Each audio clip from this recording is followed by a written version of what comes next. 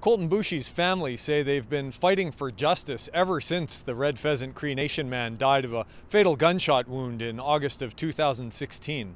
Saskatchewan farmer Gerald Stanley was acquitted of all charges related to Colton Boushie's death in a high-profile murder trial earlier this year.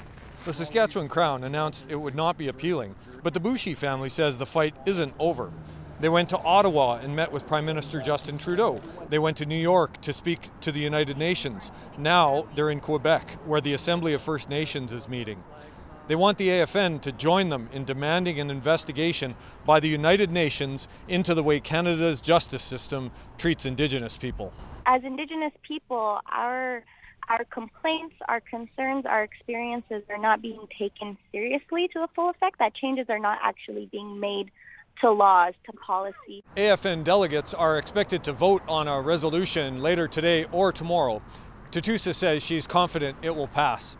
Jason Warwick, CBC News, Saskatoon.